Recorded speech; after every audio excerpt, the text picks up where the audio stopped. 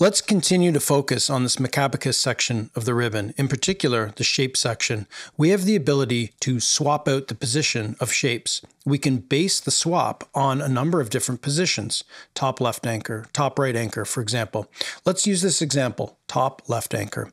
We have marked on these two shapes the top left anchor using these dotted lines. If we wish to swap out the positions of these objects, we click on the first one, then control click the second one. We go up to here, Macabacus, and we're going to swap the positions. Let's click top left anchor, and instantly they swap positions. Let's now reset our diagram. What we've done now is we've marked the top right corner of each of these shapes, just to demonstrate that we could now swap them out based on the position of that top right corner. Again, let's select the first shape and then control select the second.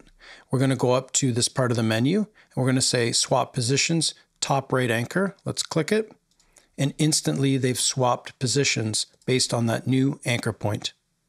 For this final demonstration, we'd like to swap out the positions of these two shapes based on their center points. As you can see with the dotted lines, we've marked the center point of each shape.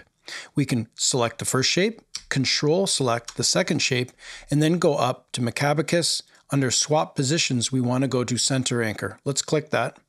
And as you can see, really quickly, these two shapes have been swapped out based on their center position.